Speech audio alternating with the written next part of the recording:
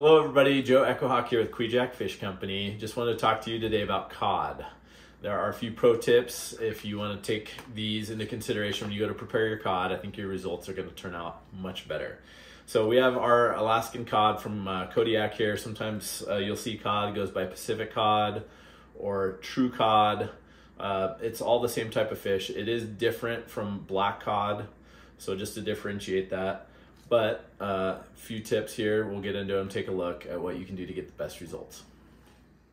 Okay, so here we have a few different examples of some of the fish that you may encounter here. So right off the bat, one of the points I'm gonna make here is just overall shape and size. It's really easy, just this is kind of part of the natural shape of the fish. And as you get back towards the tail, this becomes thinner and it tapers. When you're cooking the cod, you want to be really aware of that because you could easily overcook this section compared to this section. If you're trying to get this finished, you're going to overcook this tail piece. The other issue here that you want to be aware of is this darker section is where the skin was removed, and when the skin comes off, sometimes there is a layer that can be left behind, and that's where you're going to get potentially a tough or rubbery texture. And obviously you want to avoid that. So depending on how you're preparing it, you may want to remove that beforehand. And it's, just a steak knife or a fillet knife, anything that you have, if you can get in here. And first off, you can feel this. So over here, even though it's got a little dark color to it, I really don't feel much that would need to be removed. Maybe just right up here. This fillet has a little bit more coming back into this section here. So I'm gonna work on removing that part. It doesn't have to turn out perfect, but just taking off the majority of that is going to provide much better results.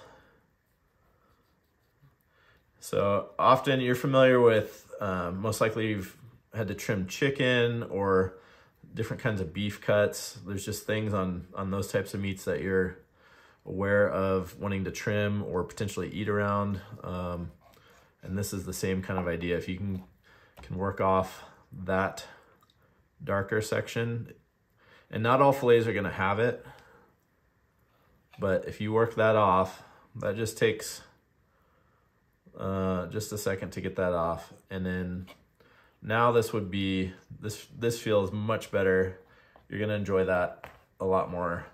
Same thing over here, we'd maybe just trim that section off.